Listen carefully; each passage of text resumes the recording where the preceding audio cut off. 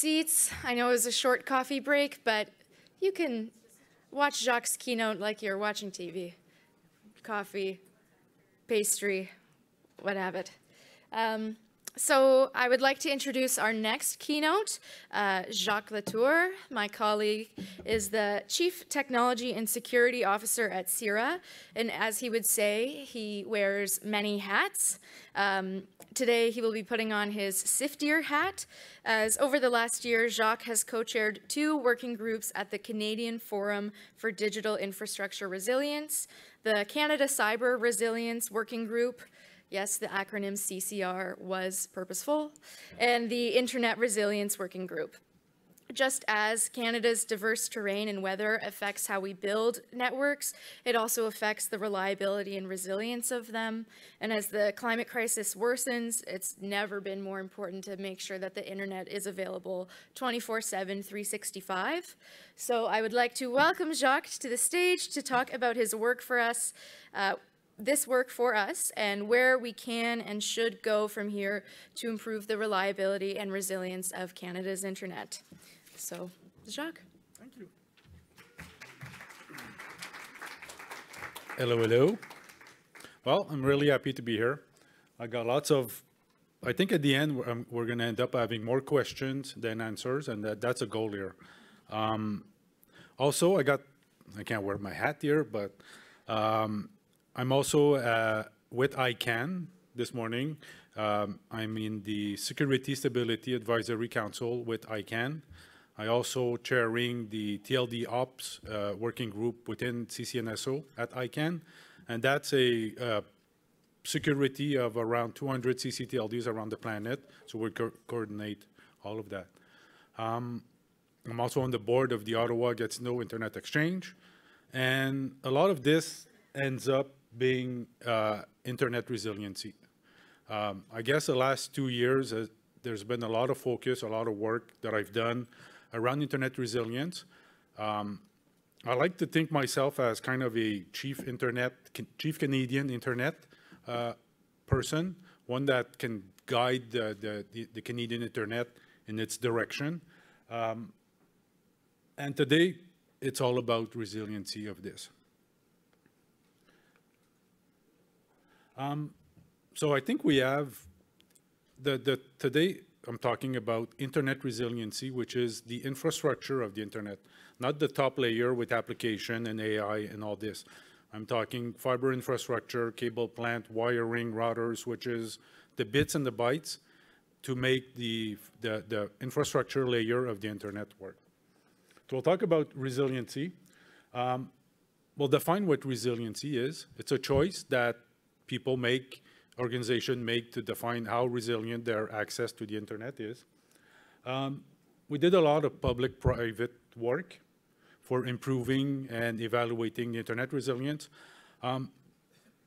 There's been a lot of, so that's where I want to focus, because we're doing a lot of work there, and it may or may not go at the right place.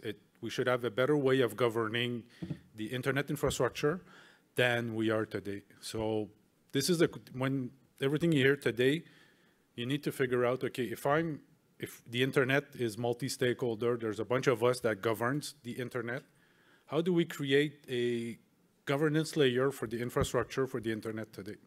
And I'll try to hint on some places what I think we should be doing, but I think we need to figure out how we align the governance and the implementation. Slowly, green button. So the last couple of years have been pretty active in terms of unresilient event. We had the Fiona hurricane that caused a lot of outages and impact in the Maritimes. And then we had a Roger outage that occurred. And when these two events happened, a lot of people and a lot of organizations are now thinking, how come my internet went down for a day, 2 days, a week? How come I can't do online businesses? You know, I'm supposed to have reliable services from the ISPs, but when your network connectivity is not there and it takes days to come back, there's things that people can do to have a choice to be more resilient with internet access. And resiliency is using the Wi-Fi in a Starbucks could be a resilient mechanism for people, but people can do better than this, depending on what their requirements are. So there's been lots of outages. If we look at some surveys we've done, there's a lot of disruption in Canada, so caused by extreme weather. So coast to coast, there's a lot of issues that happen by weather that impacted the resilience of the internet. So a landslide in BC cut a bunch of fiber along the railroad, and effectively it split Canada in two, because all the fiber optics that we have, they all run in a single point of failure. In the view of that mudslide, the resiliency is how do we build an infrastructure in Canada to be resilient against those kind of events. So who's responsible to say, you know what, maybe we should have a ring in Canada, maybe we should have a different architecture. And that's at the macro level of the internet. This is huge. It's not a Sierra, it's not a Canary, it's not a Bell decision. It's somebody, we need to figure out, we need to paint a picture, a vision of what our internet should be in Canada so that it's resilient against this. So there's tons of layers. You can look at the Canadian internet from a home user, from an ISP, and then there's resiliency is how do we assess how resilient it is based on, and then figure out what we need to do to implement. And then we've had ISP outages and weather. So there's been lots of, well, Roger obviously is the big one that caused a lot of impact. And then that forced us to put together a plan to document, as part of CIGF, the work we're doing, we put a plan, a recommendation to the minister on what we could do better. And then so when we did that process, we ended up defining what reliability and resilience is.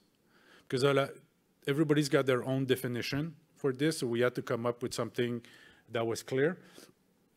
So we define what reliable services are. So we wrote a document, and then we made a bunch of recommendations around that. And we also have critical infrastructure providers in Canada, and then we try to define what the resilience is for that. Like, what is the acceptable level of access to the internet that a critical provider, infrastructure provider, needs to have to support, weather, human error, cyber attack, all of that impacts resilience and so on. So defining what reliability and resilience is fairly complex issue, just at the infrastructure, depending on if you're a home user all the way to a large-scale ISP. So there's been lots of work done at that layer. Slowly.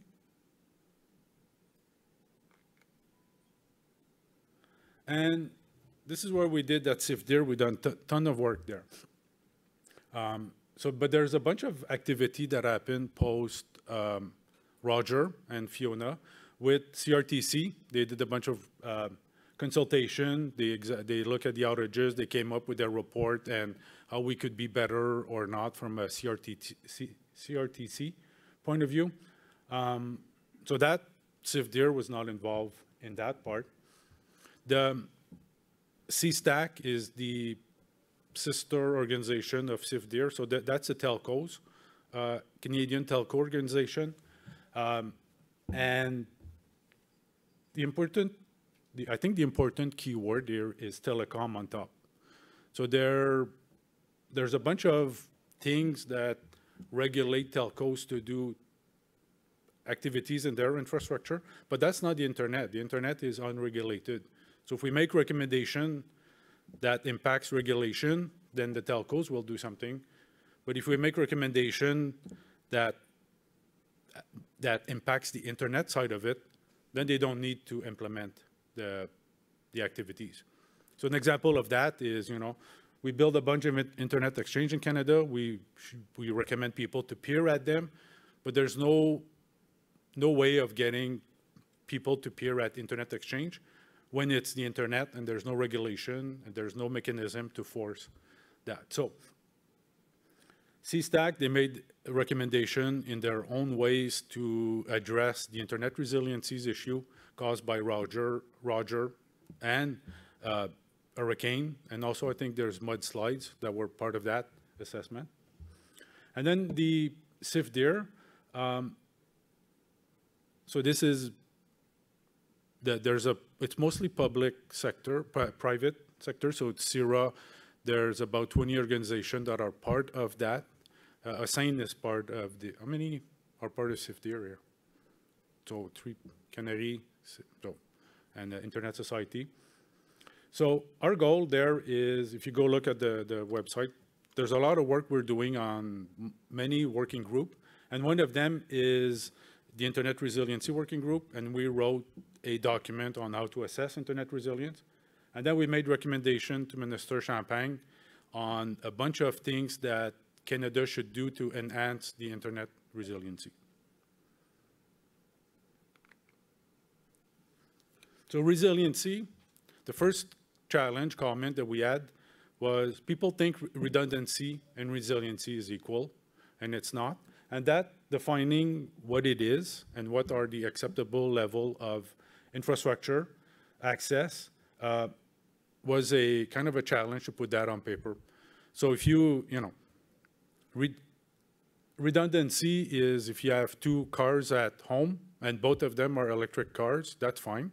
Resiliency is having one car that runs electric, the other one with fuel, and then, if you run out of electricity, you can use one car, and then if you run out of fuel, you can use the other one, and that's resiliency. Then when you apply that to the internet, it's good and bad, and recommendation can go against what the market expect.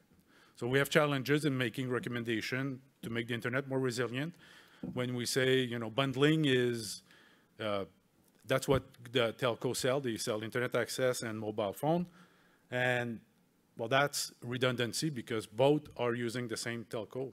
Resilience is having a phone from company A and internet from company B, and that is resilient. And then you need to add that at all layers, and then you build up resiliency.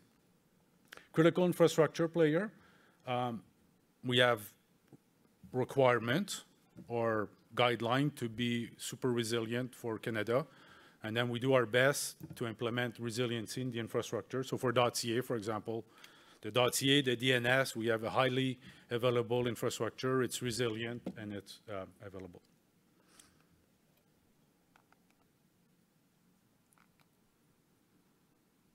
So we've done a lot of work on internet resilience, and the challenge is how do we align the governance with the implementers? So people are implementing, all the infrastructure providers together have the internet, they build it, but we need to align the governance with it.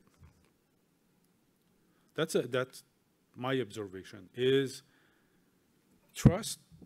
For people to trust something, I think we need to look at a new model where you need to align, to build trust, you need to align the implementer and the governance together so that it works. And today, so the arrow is, the bottom part is layer 1, 2, 3. That's the infrastructure here. And we need to figure out how to align the governance and the implementers. So with CIFDIR, you'll see after, we generated a bunch of recommendations. It went to Minister Champagne. It was made public. There's a lot of good stuff that we did, but it went, in my view, it went at the wrong place because the government can't do anything with those recommendations. And then this needs to go to some sort of a governance body that we need to figure out. And then we can take that and then work the recommendation back in. So that's kind of the lens on, is it possible? Can we do that? How do we achieve that? But I think if we start doing that, we can build trust in the infrastructure that we have.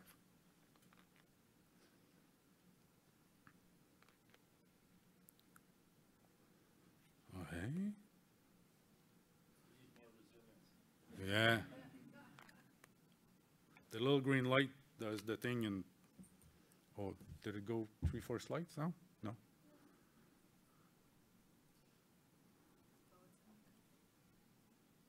I was slow.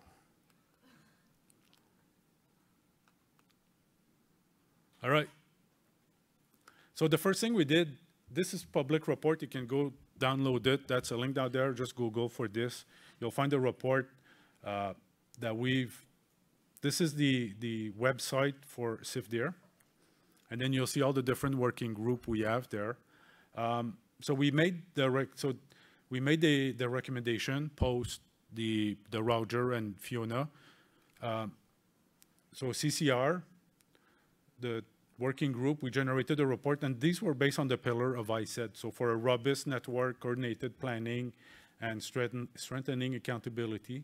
So we had a report that was structured around this way. And the example of, we need to strengthen, so one of the recommendations, the key one, is we need to strengthen multi-stakeholder governance. So we need to have more collaboration between CSTAC, CIGF, and CRTC, industry, and all of them. And the challenge here is we make it. The internet is now kind of a critical infrastructure, and we need to have a better governance to operate that as a whole. Right now, they're all operating in silos-ish. Even though we talk to CIGF, we talk to CSTAC, we don't speak the same language. They speak regulation, telco, we speak internet and open internet, and CRTC has got a different thing, but there's no global way to coordinate our effort from a internet resiliency point of view. We made a lot of recommendations on improved peering and interconnection. So when you look at the base, an internet is a network of networks.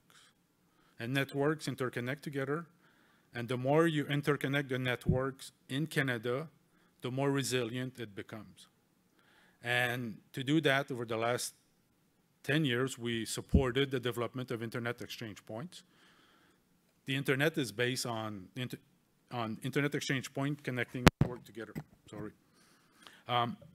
So we have IXPs all around Canada, and many organizations don't connect and peer at those internet exchange points in Canada. That would go a long way to increase our resilience. And I think that if there's anything coming out of today, we need to find a way to get more ISPs, more telcos, more networks in Canada to interconnect in Canada and exchange traffic. And if anything, that's the number one thing. So we had a recommendation to create a new position in the cabinet for more oversight over the internet or cybersecurity, and then to look at the resilience of the internet.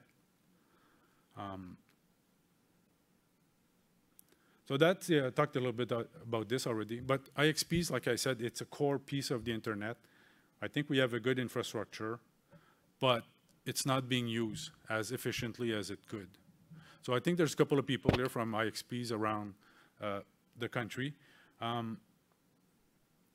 It's more, the internet is moving to the edge now. There's more and more content at the edge, and local peering of networks goes a long way in doing this. So I think we went to a lot of details to document what to be done here to improve access. But I think the recommendations are not going at the right place here to be action. I think we spend a lot of time in our reports talking about the difference between transit and transport. And there's a lot of recommendation in there that we need to acknowledge what transport is, and we need to build more transport capacity in Canada. So transport basically is from your home to the ISP. There's a fiber, there's an infrastructure. That's transporting bits. It can be vendor A, B, C. Transit is internet access. Once you can reach the whole internet, on top of transport, you can access the whole internet. And so there was a lot of analysis done there because during the router outage, they have their transport provider for a lot of organization. And then, but they don't, when you buy transit, you don't really know that there's a common transport provider in the back. And if that common transport provider goes down, it can impact multiple internet service provider, and that impacts the resilience. So in Canada, we need to understand macro level, who are the transport operator. It'd be nice to know who's transporting our internet data in Canada, and where are the single point of failures.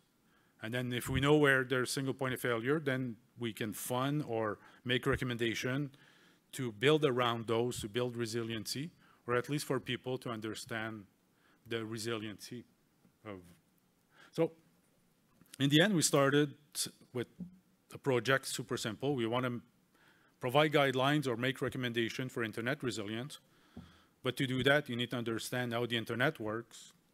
It gets, every time you dig in deeper in the infrastructure, it becomes super complicated. There's lots of details that are super difficult to grasp. So that was a kind of a challenge there.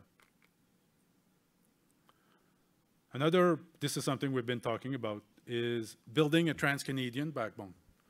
So today, you know, just like the railroad, we should have something like this, a ring around Canada that with a strategy to build infrastructure, to build some sort of a capacity to interconnect network and build resiliency in Canada. So we made that recommendation, but this is, like I said, that's a lot of work to implement. And then, but if we build a vision and it's got this, and then we build the internet, there's a way potentially we could build internet, our future internet, with a vision and a governance. I think would go a long way. So this is, part of CIFDIR, part of the Internet Resiliency Working Group, we wrote a guidelines for assessing internet resiliency for home users, remote workers, small business, enterprise, and all the ISPs. It's a nice document. It's just taking forever to make public. It should have been public today or last week or last month, but it's being translated right now. And as co-chair of this working group, I'm pushing to get it done, but there's other forces at play here. But this document explains in detail from a home user how to get resiliency. And the example here is if you work from home, don't buy bundle services if you want resiliency. You should have ISP A for your internet, ISP B, second mobile operator different than the other one. You gotta tell people, you know, transport. If you want a resilient infrastructure, you gotta make sure that the transport provider are different. So if you're, for example, if you use TechSavvy that runs on top of ISPA, and then your mobile's on ISPA, you don't have resiliency. So there's a lot of, it's complicated. So we try to make it simple and explain all of this, and then it would have been a lot better if that report was available before this talk, but that's okay. So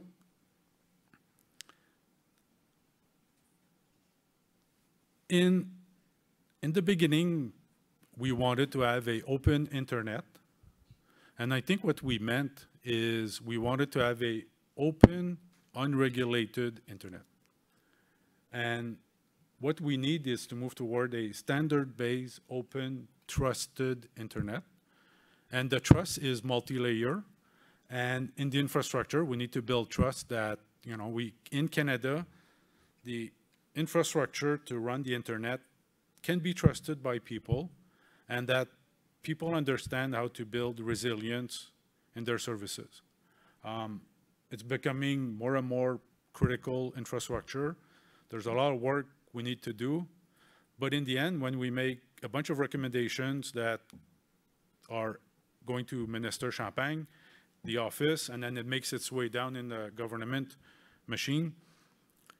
It's not the right people that can act are in that group. We need to have a different governance model around it. I'm not sure what it is, but we have a lot of work to build the internet in Canada.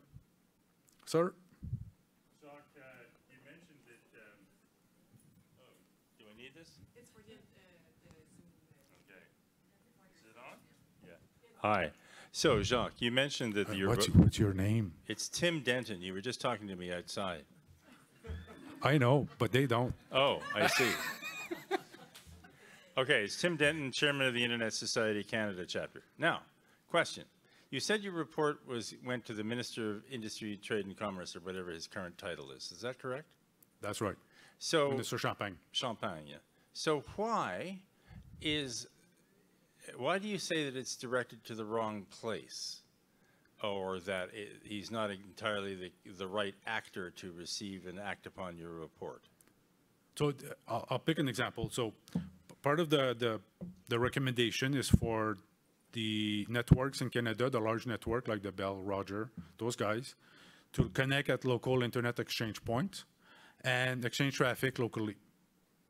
So that's a recommendation to make more resilient, let's say for Fiona. But if the Minister of Industry does not have jurisdiction to cause there to be connection at exchange points, because it's not under the, it's not under the regulation. It's not a regulated enterprise. Is this an argument for regulating internet exchange points, or is it an argument for pressure to be applied by the minister to twist some arms and get some cooperation? Do you have a suggestion? So I do, well, we need to have a public-private governance model of some sort where in the Fiona example, everybody in the maritime there should be a governance body there that says, you know what, I want Eastlink, Roger, Bell to peer, and when we lose access to the rest of the world, at least whatever's accessible locally still works. Instead of losing all the internet, you have connection. But the recommendation to force, I don't know how to force an ISP in Canada to peer at an internet exchange.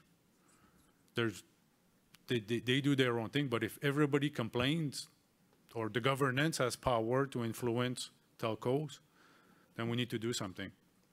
But the recommendation that we did, it applies to everybody, but there's no way of enforcing. Not enforcing, but to get the buy-in. So. I would say more, but I don't have the microphone. We'll talk later. Or you can have the microphone.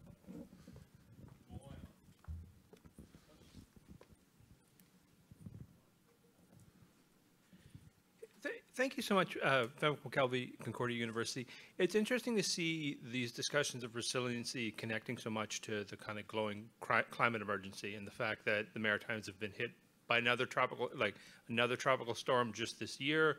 And so I'm wondering, when you're talking about how much is this becoming part of a conversation about climate adaptation, and how much is that becoming part of the language about when we think about network building, we're thinking about building in ways that have to adapt.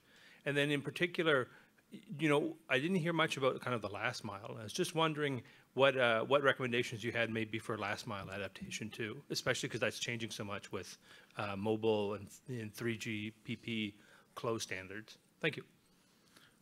Thanks. So last mile. So so we made a bunch of recommendations, but the example for last mile is if there's a lot of money being given to telcos to build new infrastructure for broadband accessibility, and they always reuse the same pole. They keep adding more fiber to the same pole. They should put stuff underground. Resiliency is putting stuff underground, stuff in the air. Fiber, wireless, or whatever. Luckily, we have LEO, the lower bit satellite with internet access. That adds a level of resiliency, but it's not super affordable. So I think I think a lot of stuff, but we spend a lot of time working on the architecture of the Canadian internet. It's the Canadian internet is a thing, and it should be architected. There should be a governance or a team that, on the hook for that. And when the government or networks or Enbridge decides to do something, then maybe we can piggyback fiber on Enbridge to add resiliency because they got on a pipeline.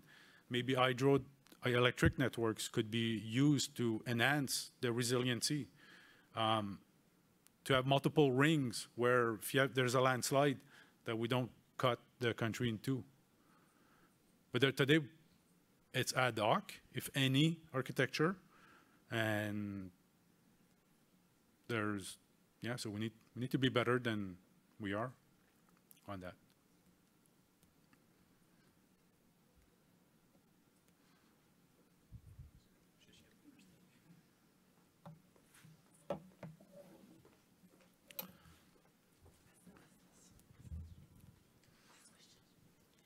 Bonjour Jacques, j'ai une question en ligne.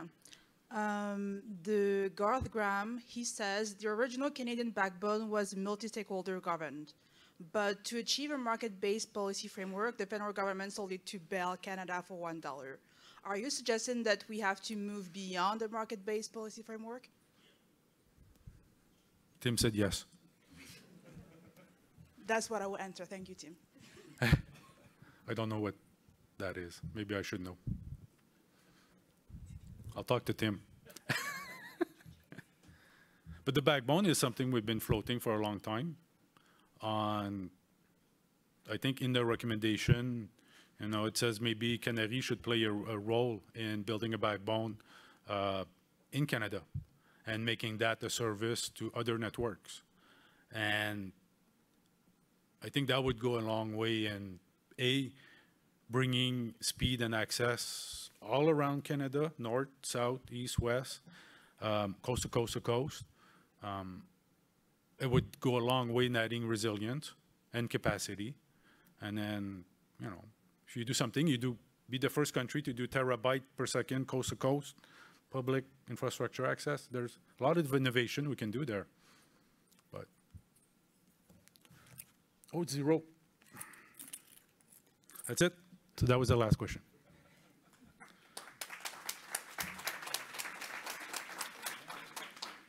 And I'd like to invite the panel 1, pros and cons of regulating AI, on the stage. You don't need that.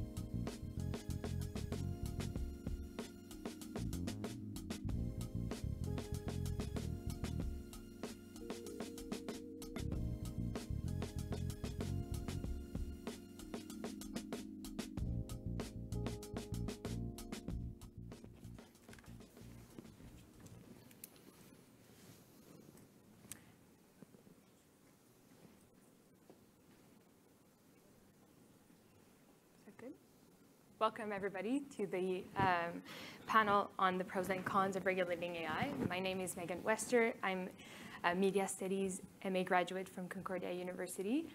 My research has been focused on public procurement and AI governance, which led me to work as a policy analyst and foresight analyst, which in turn has fed research on desirable futures and particularly citizens' desirable futures, which is on theme for today's event. La session se déroulera en anglais, mais n'hésitez pas à poser vos questions en français à la fin. We'll keep questions for the end. We have a really exciting panel today, and I'll invite the panelists to introduce themselves. I was going to start with online, if we see Parteek, Sibal. Hello, hi, Meaghan. Can you hear me? Yes. Okay, perfect. Hi, everyone. I am Parteek Sibal. I am a program specialist at UNESCO. I am based out of Paris, so was not able to join you there today.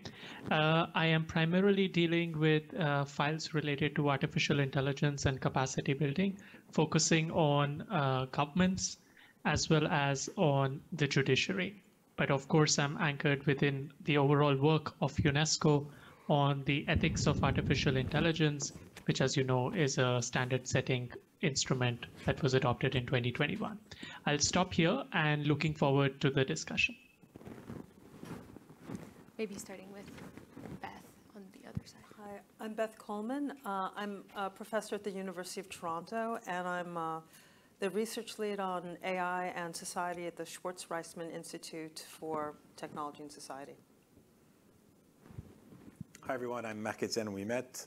Feel free to call me Mark. I lead global artificial intelligence policy for Amazon. And I'm Fenwick McKelvey. I'm an associate professor at Concordia University. I'm also co-director of Concordia University's Applied AI Institute. I'm speaking here on behalf of my own research, largely around artificial in AI governance, AI governance in Canada. Thank you.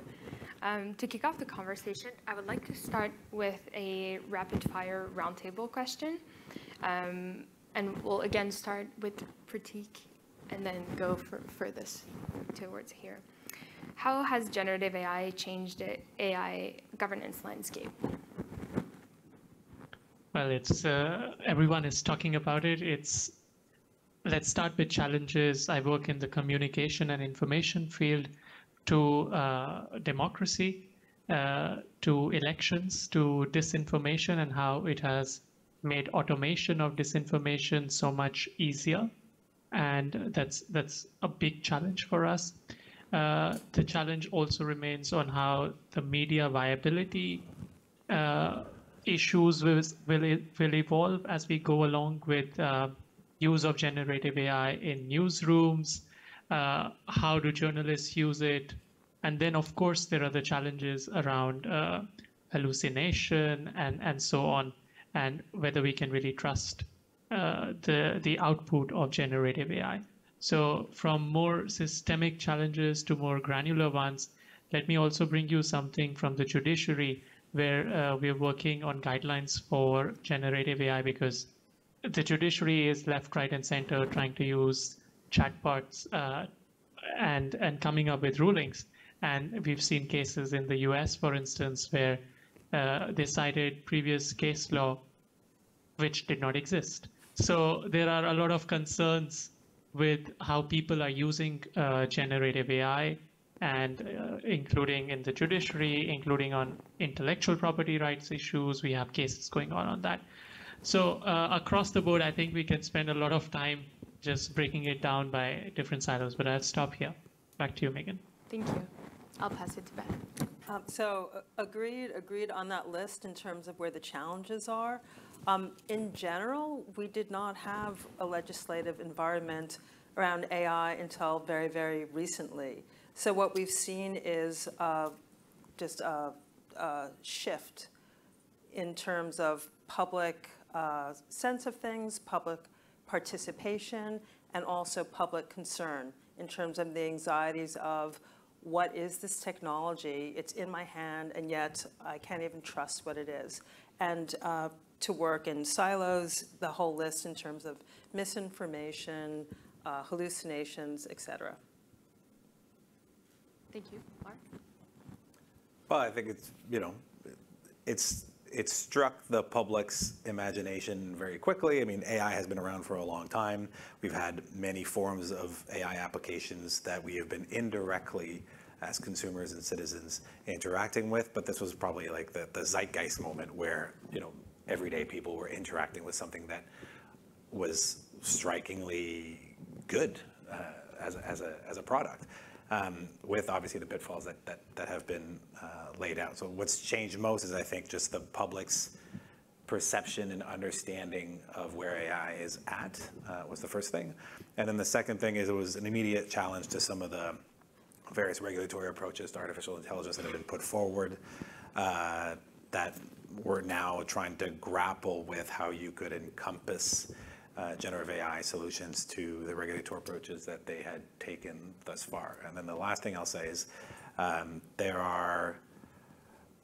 were concerns that were floated up relatively quickly of risks associated with the democratization and the broader availability, especially like the open source debate of LLMs, especially around potentially national security risks.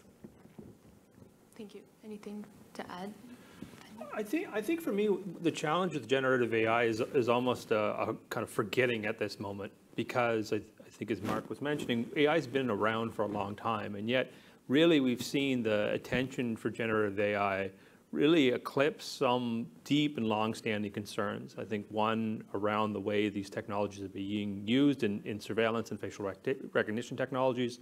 You know, now we're talking about AI safety suddenly, and as though, you know, that's kind of fallen off the agenda. I think some of these deeper issues about data power, competition, and certainly kind of power of certain firms certainly is something that might have been is certainly in the background, but a lot of this emphasis now is on, say, you know, far off possibilities of general intelligence, and really there's a challenge at work about kind of returning to some of these kind of fundamental principles of AI in general. And so I think that that's a kind of clear gap where we can't have generative AI eclipse the entire AI conversation, particularly some of these ideas of what legislation was pending and losing sight of that. The second point is, I think there's been an interesting opportunity. We've known for a long time that worker activism is really fundamental to tech regulation. We've seen that in Google's work around Project Maven. And really what we've seen interesting is new stakeholders become involved in these conversations around AI governance. And we see this already in the past panel on the G7, concerns about labor. And now I think prominently what we see is that new actors, particularly creators, are becoming more involved in this AI governance. And I think that that's actually an exciting part. One of the opportunities is to see a wider coalition of stakeholders involved in these governance issues. Yeah, thank you. And perhaps as a way to parse the conversation between the disruptions of generative AI and the broader AI governance conversation, I would invite Beth Coleman to provide us with a definition of generative AI, maybe a working one for today. So, I mean, what we have with generative AI, and this comes from the shift in neural nets, as you guys all know, in terms of the architecture of what's going on with AI. So fundamentally, generative AI is predictive models. And if we think of something small and domestic like autocorrect, what word is correctly predicted to fill in the blank?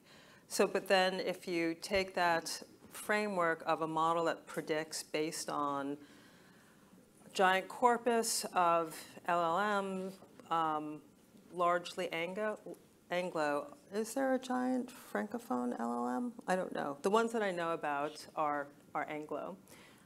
So there's already a framework in terms of what's the language, what's the syntax. With that said, what we're seeing is prediction that then becomes generation. So when you, for example, put in a sentence in ChatGPT and you say, rephrase this for me, copy edit it for me, what we see is prediction around a better version based on having read a whole corpus of white papers, et cetera. So that is kind of an everyday example of what we've all experienced now in terms of generative AI and moving from the predictive to the generative. And it's really powerful and it's really interesting. And the idea of the possibility in relationship to also the risks is a tremendously exciting conversation that we're having right now. Thank you. So as we've been discussing, a lot has been happening this year in the AI landscape. Marc, could you provide us an overview of what's going on among Canada's key international partners? Sure. I mean, there is I would say it's frantic at the moment. So the EU AI Act's been coming for a good while now. I mean, we were, in my previous job, part of the high-level expert group planning it out in 2017. So it's not new, but it's likely to be adopted by the end of the year, or at the very least Q1 of 2024. I know the Spanish are very much hoping that it happens under their EU presidency, so highly likely that that gets adopted by the end of the year. Then in 3 weeks, you have the UK AI Safety Summit, which Prime Minister Sunak has gotten very deeply behind, and that's more indexed towards frontier models, existential risks, and kind of some of the concerns associated with that, but at a still quite high level, ministerial delegations and so on, with the possibility of new institutes being set up and new kind of multilateral agreements to tackle that side of the discussion. And parallel to that, the G7 has something called the Hiroshima process in place, which is an attempt of having a multinational / multilateral set of commitments on the responsible deployment of artificial intelligence, which largely mirrors some of the work that was done by the White House in kind of putting up the White House voluntary AI commitments, to which kind of Amazon was a signatory. So all that's happening in parallel at the same time. And then in Canada, you have Bill C-27, which includes IDA, the AI and Data Act, which is currently at the committee stage of review. And then I can go on and on and on with, I have an Excel sheet tracker with more than 150 different bills that are currently proposed. So we can talk about many other jurisdictions, state, local, municipal, federal. I also wanted to open this question to Parteek, perhaps, if you had anything to add to this context of the international landscape. Sure. I think it keeps evolving so fast that it's hard to track. I would love to have the Excel sheet from Marc. So in addition, there's of course the GPA, which was established actually by Canada and France, and which is also having several working groups and is working on tangible projects related to artificial intelligence.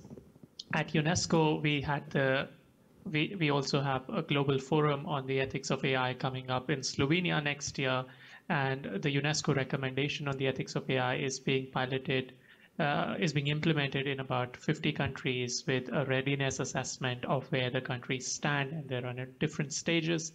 So all this would be kind of, all the stakeholders would be coming around next year in Slovenia to share their experiences and building up this kind of governance knowledge around AI from different parts of the world.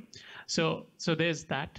But I recently was engaging with the African Union, which is coming up with its conceptual framework on artificial intelligence. It's a continental framework, and it's quite interesting, the kind of multi-stakeholder work that has gone into the draft so far. And there's work which is happening at the Internet Governance Forum. Next week, I will be in Kyoto, where there's a policymakers network on AI. There's a lot of interest amongst parliamentarians as well. So there's a bunch of activity internationally which is happening in addition to what also Marc just mentioned. Just really quickly, like, it's not like all of this is well coordinated between these different bodies, right? There's a ton of overlap and confusion and direction and duplication that we kind of have to parse through to understand kind of what's coming out of where. Yeah, really important to add. Now narrowing in on Canada, Fenwick, what's going on in the Canadian landscape when it comes to AI regulation? Yeah, I think I'll echo Marc's comments about the coordination issue, because I think that's one of the real key kind of challenges here. And you're catching me as kind of an academic trying to write up a report on the state of AI governance in Canada, and it's really marked by a long period of movement and big gaps in what's happened. And we saw that a little bit, I would say, with Brenda's comments earlier around G7, on the G7 panel, just talking about a lot of people being caught by surprise about where ADA comes from. And if you're doing my own research, you don't see the segue from necessarily the EDI committee into the ADA process. So I want to say that, yeah, there's a bunch of moving pieces. Some of you might be able to follow this frenetic pace better than I am. And that's one of the challenges, is also being able to keep track of it. So in the state of trying to keep things a bit simple, I'd say that one of the things that's happening in Canada right now is this interesting shift where a lot of the kind of AI policy and governance has really been focused on research and industrial policy. And now what we're seeing is, I think partially because of the generative AI turn, more consideration of the social impacts and social consequences of that, and that becoming a larger, more pressing issue. So partially the shift we're seeing is this kind of awkward transition between the two. In terms of what's happening on the ground, I'd say that we have a lot of big pieces that are shifting and moving with implications for artificial intelligence. So we have the reforms to the Privacy Act, PIPEDA, on C27, which has like large consequences. We also have, and I add, this kind of gets into some of the challenges, we also have changes to C11, which is the Broadcasting Act. Also some concerns, I forget the name of the bill now, C17 around cybersecurity, proposed online harms, all touching upon various aspects of artificial intelligence to speak to kind of this coordination challenge.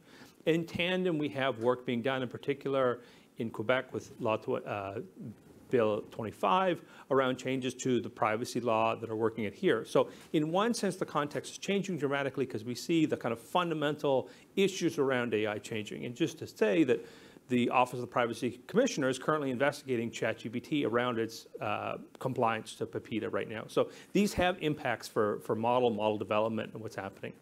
In tandem, and this is quite interesting, is that there's been a lot of work around Canada in positioning itself in the international field. And that's, I think, a really interesting always challenge, because how do we see this translation between very normative international statements and kind of on the ground impacts? And that's, I think, a really interesting part of watching that transition play out. Possibly there's some work around the European Union in establishing treaties around artificial intelligence, which create interesting opportunities where maybe human rights frameworks can be embedded. In tandem, the Standards Council of Canada, that I think Phil Dawson mentioned earlier, is coordinating work around AI standards globally, which is, I think, is an interesting part of where we're seeing some of this take place. And I think the final kind of point, the final 2 points, is that we also see a move towards some voluntary codes. And I literally was joking with Beth about this. I was on vacation for like 2 weeks this summer. I feel like that's when the generative code came out, so or was drafted. So all I say is that I don't know that one as well, but I think there is a push towards some ideas of self-regulation or co-regulation taking place. And then finally, and the kind of last one to say, is ADA. And the Artificial Intelligence Data Act is kind of an open guess where we're going to be with that. As we've mentioned, there's been a promise of reforms for that bill, and it's very uncertain where and what's going to happen in terms of the next steps about ADA, but that would be my last place about this rough landscape. So we have from big structural pictures down to AI-specific regulation. Can we comment? Thank you. Yes. Great. This was a great summary. I want to, Canada likes to talk a very big game about global leadership on artificial intelligence, and I think it has big ambitions, but I don't think it executes very well against those ambitions, nor is it equipped to execute against those ambitions. Just staff-wise, if you start there, I spend my time kind of going around different jurisdictions talking about various forms of AI regulation and industrial policy and so on, and we have an infinitesimal size staff compared to any other country. I mean, in just the UK, you'd have at least 120 people in the equivalent office to what I said will have 4 or 5, right? So it's hard to execute this amount of work well with just that thin of a bench. So you talked about the code of practice that came about. It's the same 5 people who were also nominally responsible for providing and drafting edits to C27's IDA, to drafting ultimately the regulations that are meant to inform IDA, to draft the participation of Minister Champagne to the UK Summit for AI, which was the genesis of why they wanted in the first place a code of practice, to be able to have something to say when they show up there. And then, any ranking that talks about AI as being in a leadership position globally really is massively indexing on, or very real successes on, fundamental research on AI, from historical happenstance not happenstance, the historical investments made by CFAR and continuing kind of support for the R&D ecosystem, but as all the productivity stats, adoption stats, industry stats show, we are at the very bottom of the pack with regards to actually being able to deploy the technology, and we are not anywhere in the landscape of relevance on conversations around both AI governance and an AI deployment. I mean, it mirrors a lot of what we see in the defense space or AUKUS or these types of alignments where Canada's kind of no longer really seen as a priority player. We happen to have a seat at the G7, which continues to be useful. But other than that, I don't think we should oversell how successful we've been and separate between what ambition is and what we're executing against. Can I just jump in super quick? Just say, I kind of echo that as something which is a real risk presently, is that, Canada has really tried to champion itself around this. And I think another area would be some of its work around algorithmic impact assessments, where we saw Canada try to make a claim about being a leader. But that team, I feel like, has only had 2 or 3 people working on that. And the tool itself has been pretty modest in scope. And I think that there's a lot of fair criticisms about how that's been rolled out. But yet, yeah, if you don't have actually the investment in these kind of flagship projects, you don't really have that capacity of saying, well, we've had we can demonstrate what that leadership has actually done. Yeah. So we're going to talk about China in terms of impact in regulation and impact on the ground and working with industry, because in some ways it's not the opposite of looking at Canada, but it certainly is a space where we're seeing a lot of activity. I was going to redirect this question towards Parteek, and as his expertise is really very much on that. So do governments have the capacity to implement and enforce regulatory frameworks for AI, and how can government build capacity? I think this question is very much connected to what we have been discussing so far, before we circle back to the horizontal and vertical approaches to regulatory governance. Sure.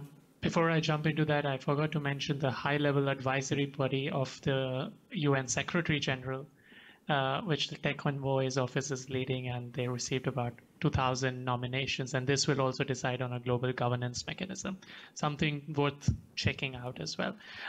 Coming to capacity building, yes, actually, there is a big challenge here. We are also focused on just getting the laws out, that people are forgetting that you need mechanisms within governments, first, as some of the panelists were mentioning, to coordinate within government. This is a very obvious thing, but it doesn't work in bureaucracy, is this kind of coordination. So that is a big challenge. And you need functional specialists working on artificial intelligence who understand not only the technology, but also understand the legal, the privacy, the cybersecurity risks involved, around the ethical concerns around AI. And then you need also a management culture which allows for experimentation in government, which allows for kind of a user listening instead of just kind of a straightforward process where you start with a product concept, finish it without having any kind of user feedback. And these things are definitely not happening. We've seen the robo-debt scandal in Australia, where they were using AI systems for tax fraud detection. Similarly, a government actually resigned in the Netherlands because of the problems that they faced in an AI system that they were using for social benefits allocation and so on. And we need to invest a lot more in capacity building. And I know that folks at MILA are also working, for instance, with parliamentarians to just inform them what it is, what kind of capacities are needed within government. And it's just not about lawmaking. And we're looking at the EU. We will have the AI Act, hopefully, towards the end of this year. And then there is a whole mechanism which is needed to enforce it. And we don't necessarily have the competencies to be able to do that at the moment. So we at UNESCO have developed, for instance, a competency framework for AI and digital transformation, which can help identify what are the knowledge, skills, and attitudes that you need in governments to actually work with new technologies, both in using them within the government, but also in their governance more broadly. Yeah. Thank you.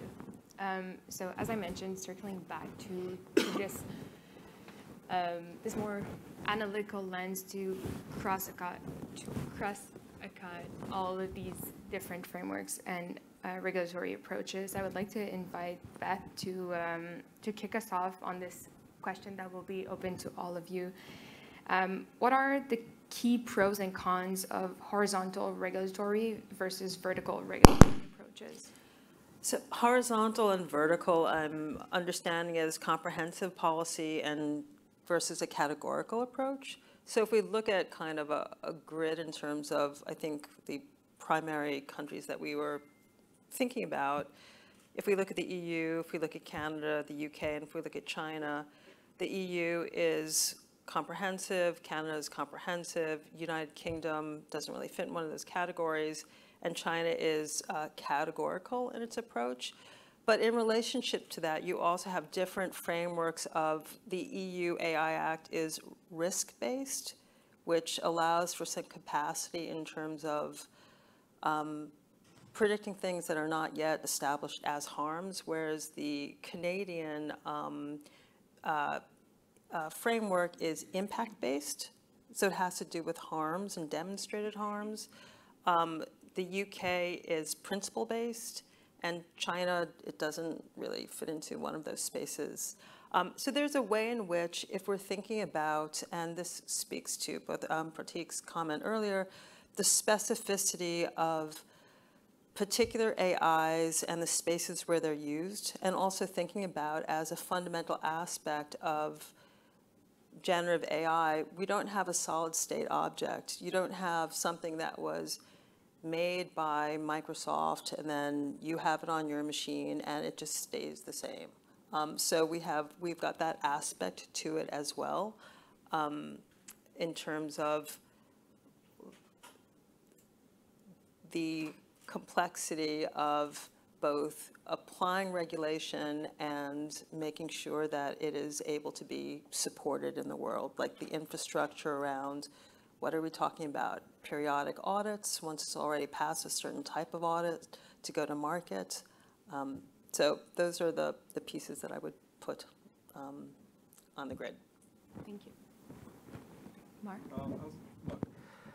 You can define it a bunch of ways, but in my mind, horizontal is trying to have like the AI bill, right? That's going to try to the point of the EU AI Act, classify things as high risk or not, in Canada, high impact or not, and then have processes for essentially product certification schemes if you fall under the category that's considered high risk. And then vertical, I see more as, if self-driving cars are regulated by regulations or bills under the Department of Transport or Ministry of Transport or whatever it is, medical devices under health, and so on. So having kind of a vertical kind of sector-based approach versus a horizontal one. I think the horizontal one is problematic for numerous reasons. One, I think it's a Sisyphean task of trying to kind of capture everything, and going back to the idea of having the institutional capacity to do this work, those same 5 people that we talked about before are going to have to understand the specificity of things like medical devices and automobiles and so on, and how completely different they are in order to understand how to categorize like whether they are high impact, high risk or not. And I think that is a problematic approach, because I think people who are closer to the use cases are going to be better able to identify kind of where the risk actually lies. That being said, I think there are some ways to have a degree of homogeneity or horizontal assessments. So if you're going to try to deploy a risk management process as a precursor to being able to deploy something that is considered high risk, then ISO 42001 exists, is about to be adopted. That applies across different verticals. Like that should be managed by a horizontal team.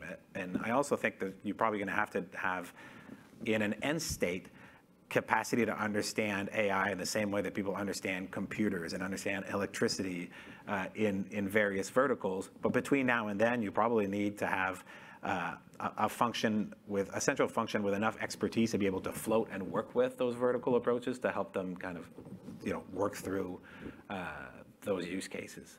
Last thing I'll say is, I think the EU its legislative approach is also dependent on the institutional structure of how the EU is built. Like, they're not going to iterate every 6 months on a new law, right? A Westminster system with a majority is capable of doing that.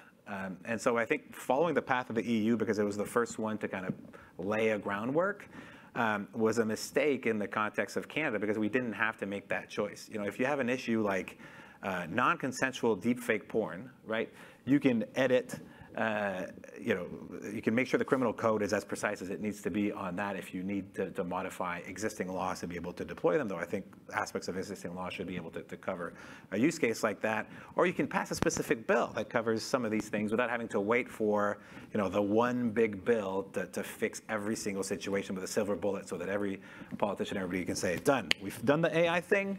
Now we're going to move on to quantum or whatever else the other thing is. It's an ongoing work that's going to be everybody's responsibility for decades. Yeah, that points to another tension of this multiplicity versus uniformity. To add to the panels that we've been to the panel topics that we've been discussing so far today. I would like. Can we make the mic off?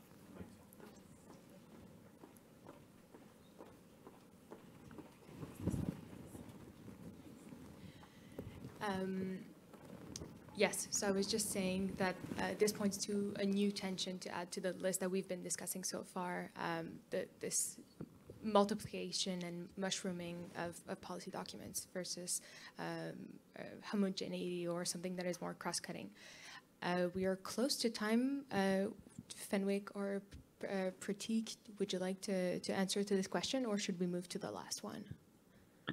If I can just quickly mention one thing, that even without the laws, we do have international human rights law, which can certainly provide protections when we are talking about privacy, when we are talking about discrimination and biases. So we should not, in a lot of places, we are in this kind of conversation that, oh, we don't have anything. Actually, that's not true.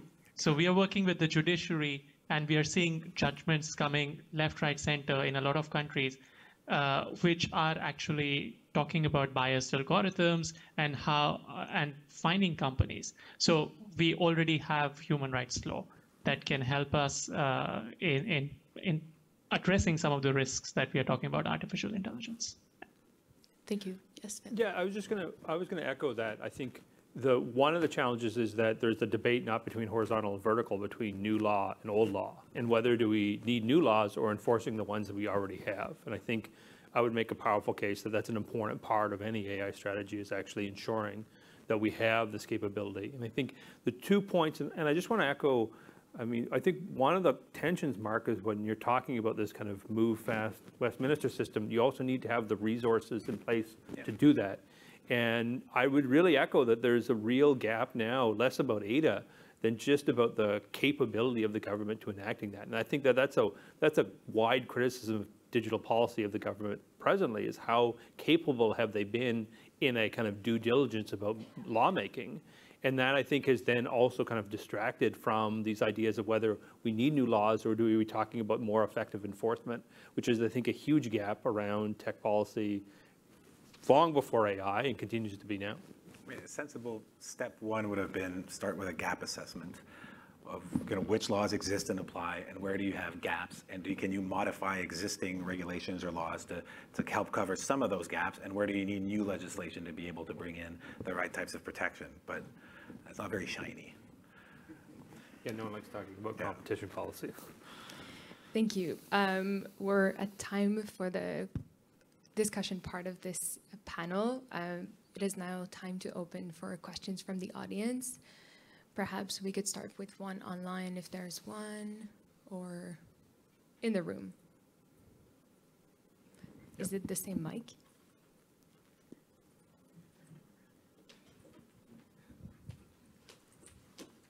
Oh, there's two.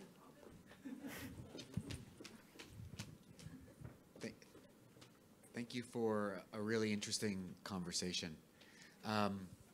It strikes me when we are discussing the various models and your enthusiasm or apprehension around them, it's a bit of a Rorschach test on your faith in government. Because the frameworks themselves, you can say like frameworks are good because they allow for flexibility, they allow for things to evolve, and government is, we can rely on government to do the right thing and to make the right decisions and to inform itself and blah, blah, blah.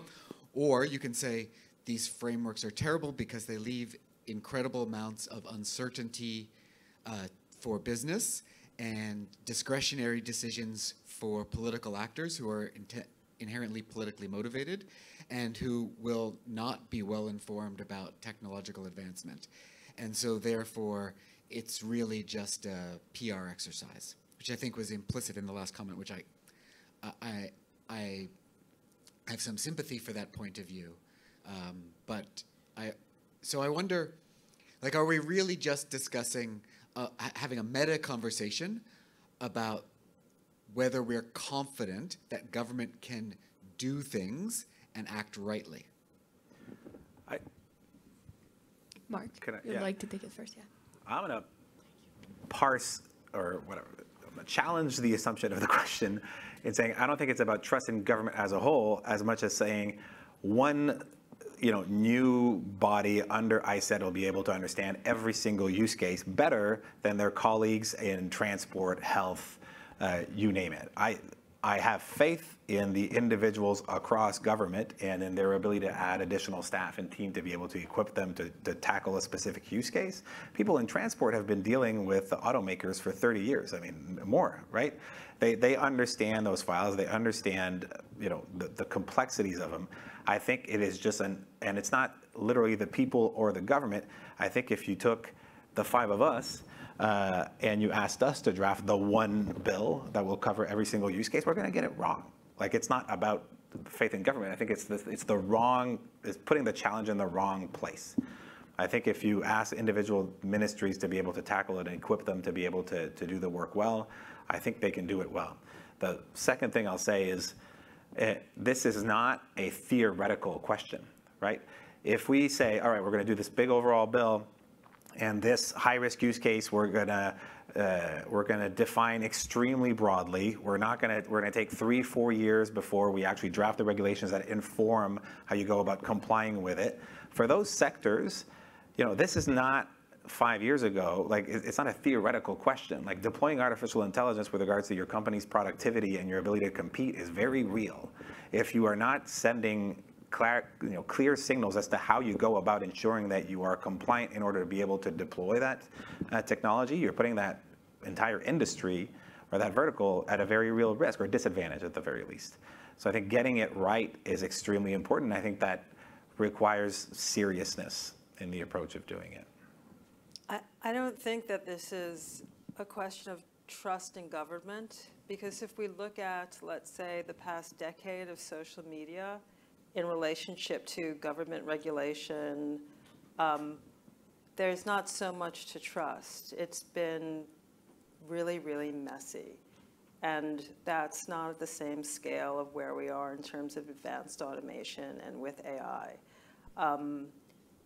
But there is a sense of urgency here that we do actually have to get it right because there's a lot at stake.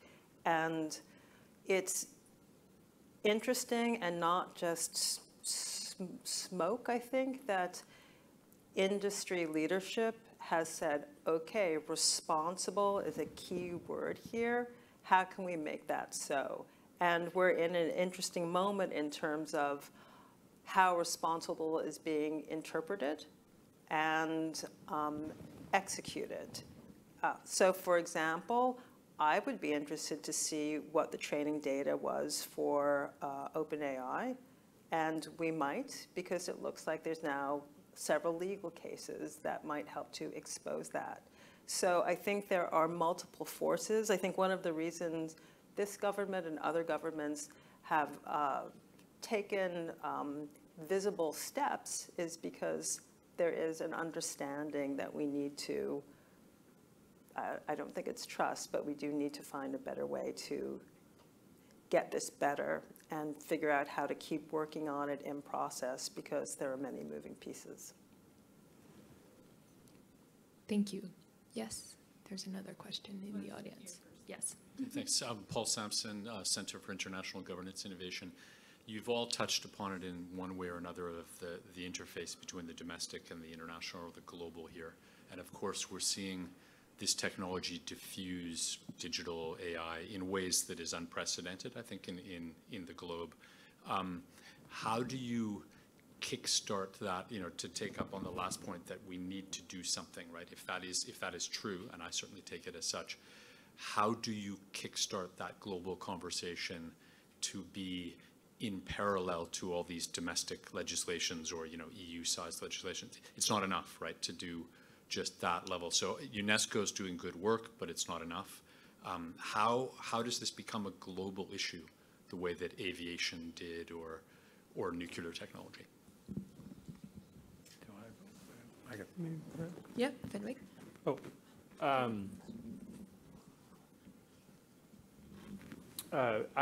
to me, I think there's an ongoing challenge about how to harmonize those two. And I think that's one of the things is that the Canadian record in some ways of how does its international commitments actually translate into policy legislation is one I've kind of witnessed the gap, because you can hear these declarative statements and how does that actually inform the policy process.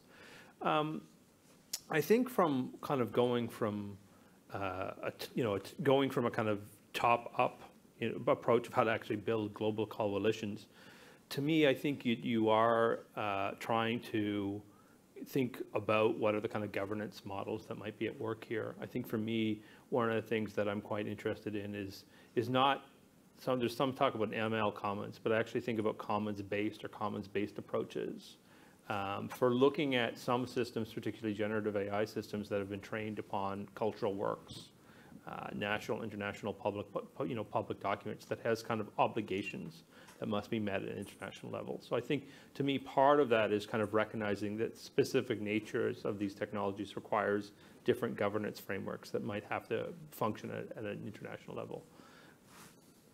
Mark, you also wanted to answer? I want to know if Parteek wanted to. Yeah, leave it at Sure. I just briefly wanted to comment that I think both approaches go together, right? When we were developing the recommendation on the ethics of AI, I think in about 2019, there were already over 150 AI principles or guidelines and so on, including in Montreal, which had a city kind of a declaration and so on. So it's a good thing because this allows for global processes to be informed by local, regional, national, sectoral processes. And then I can say that the way the UNESCO recommendation was developed was through both intergovernmental discussions, of course, the negotiations that happened in the end. But before, there was a long process of multi-stakeholder discussions at national, regional, with different stakeholder groups, which kind of tried to reflect all these different standards that were emerging. So it was a natural process of bringing different ideas together.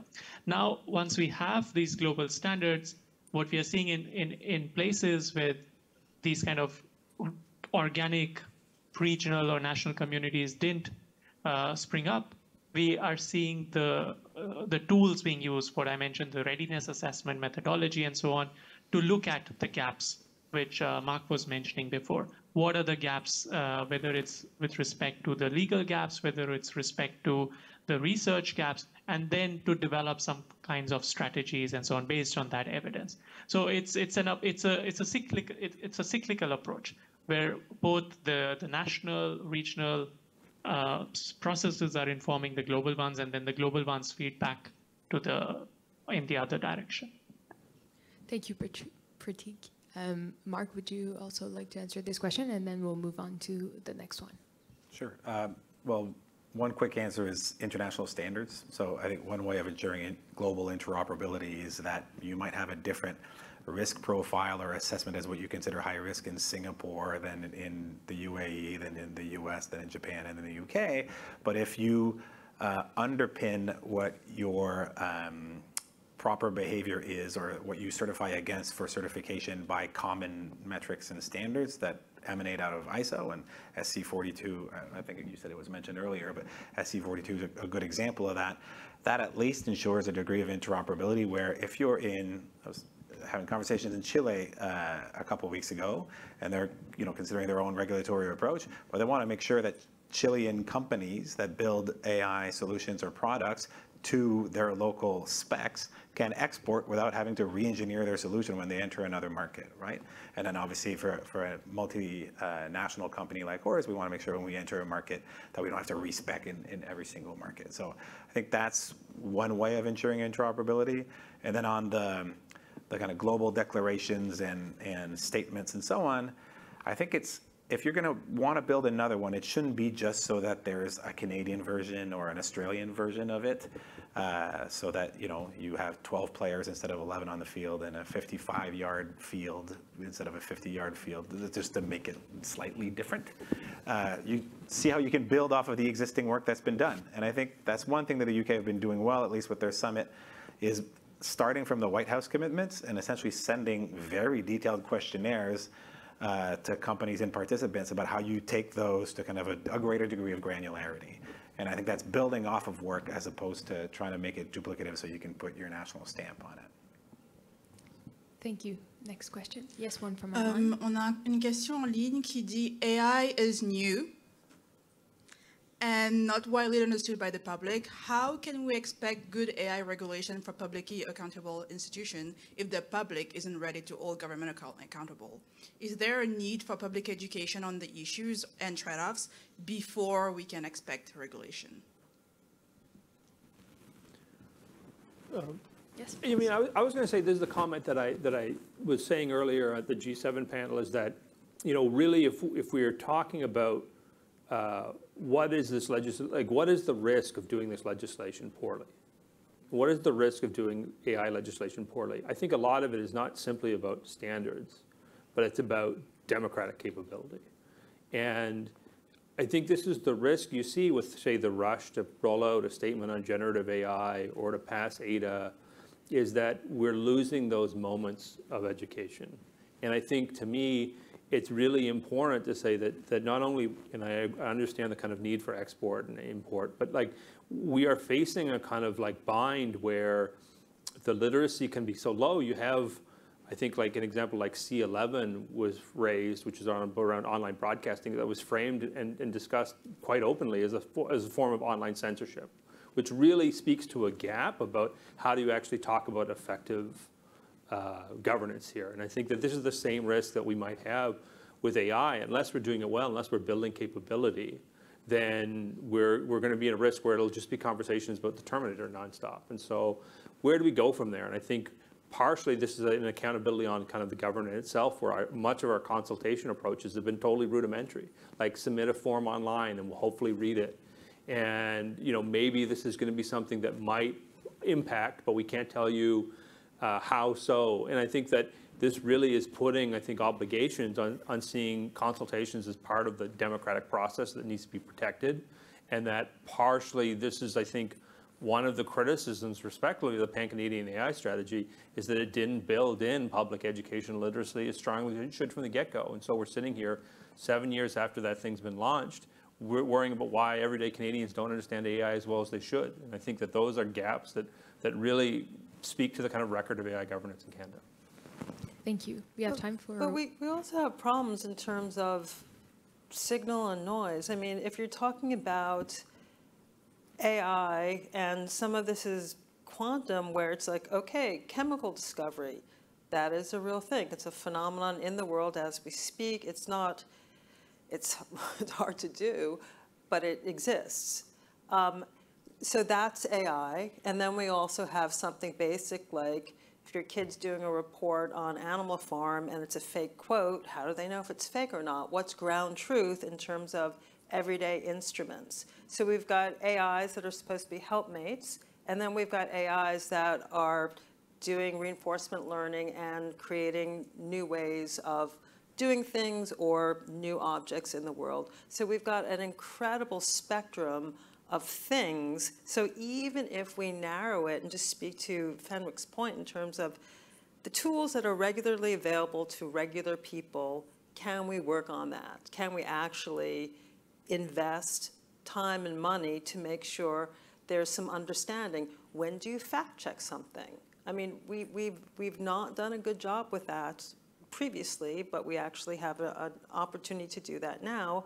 And we do have the continuing problem that the same 5 people who Mark has said are doing everything already, they can't also do that. No. So some of this is resources.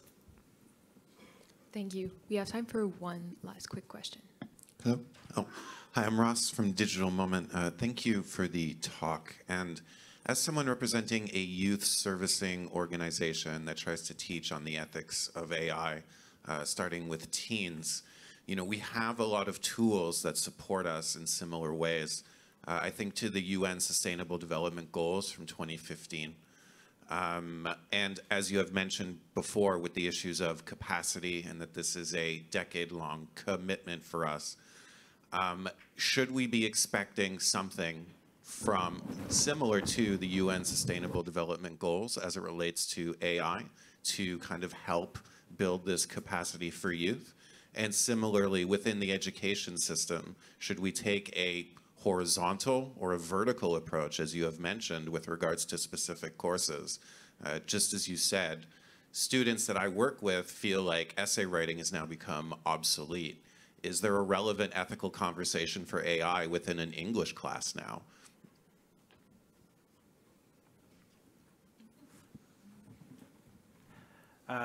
Well, on the SDGs, just 2 weeks ago at the UN General Assembly, you know, we had, I want to say, a full week's worth of various events and summits and meetings about how we leverage AI towards achieving the SDGs. And there's lots and lots of examples on that side that I'd be happy to provide you, or that you can pull from work that's happening there.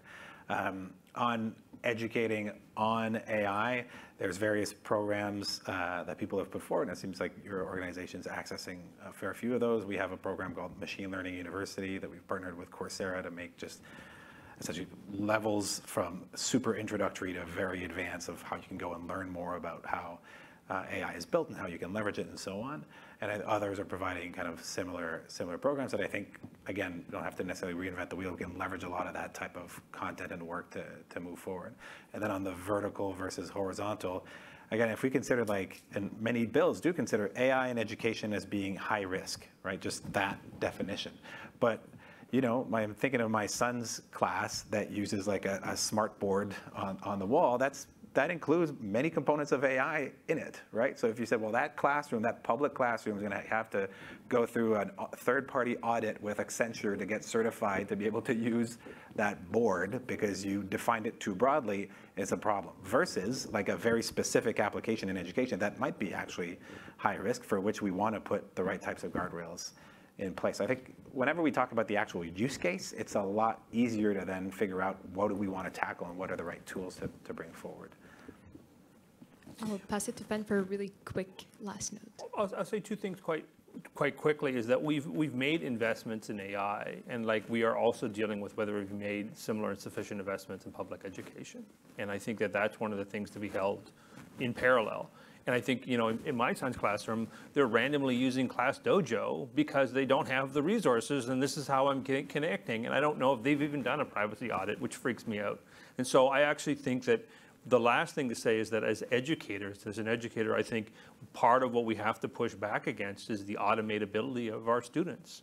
And I think we're dealing with a culture that has kind of assumed that people are so easily to automate because general purpose intelligence is just around the corner.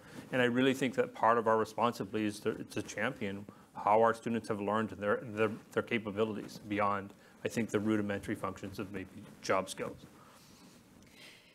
Well, that comes to an end. Thank you very much for the lively conversation, and thank you to our panelists.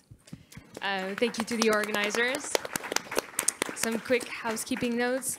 We invite you to have lunch in the bistro area outside the main room, and additional seating will be available in the breakout room and room number 6. And please return to the plenary room after lunch for 1:35.